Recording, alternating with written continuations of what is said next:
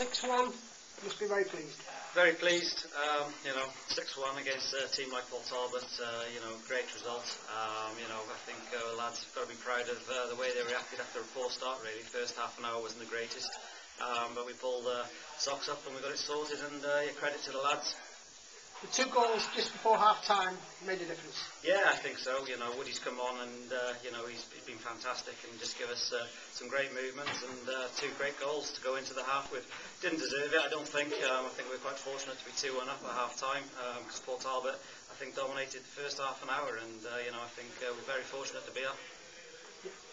And you kick on from here, some big games coming up? Some massive games. It's very important today just to get on a run, and we've got another big one next week against Bangor. We're flying, so another big game, and we'll look forward to it. Yeah.